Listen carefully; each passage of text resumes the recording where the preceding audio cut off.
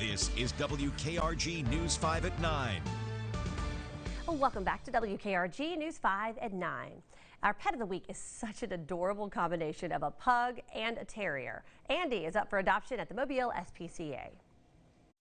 Hello there. We're here at the Mobile SPCA for our pet of the week, and we have the snuggliest little dog.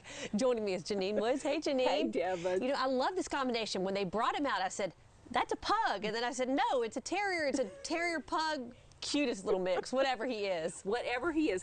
He's a pug. He's definitely got pug in him. He's a little snorty like pugs, but he's got terrier in him. I mean, look at all that hair.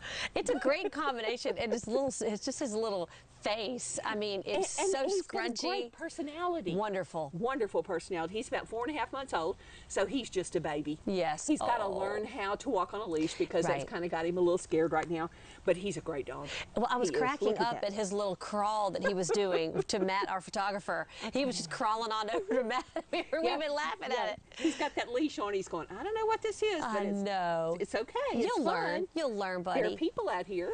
I mean, what a cute dog. So 4.5 months old. He also has another brother here. Yes. And tell us their owner just couldn't care for them. They couldn't care for him and brought him to us. So, and that's fine. Their names are Amos and Andy, and they are both great little dogs. They really and truly are. His brother is a little darker. But oh my gosh, they're both precious. They are. I mean, I just love his disposition. I always say that you can't teach that. No, you can't. You can't. And he's he's lovable. Very lovable. He'll make a great family pet. And so obviously you're working on the crate training. Yep. But that shouldn't take too long. No. You know, they're well on their way to being crate trained, and that'll be really easy transition to house training. All right. Well, he is so cute. So our pet of the week is a pug terrier mix named Andy, and he's right here at the Mobile SPCA. Thanks, Janine. Thank you. And if you are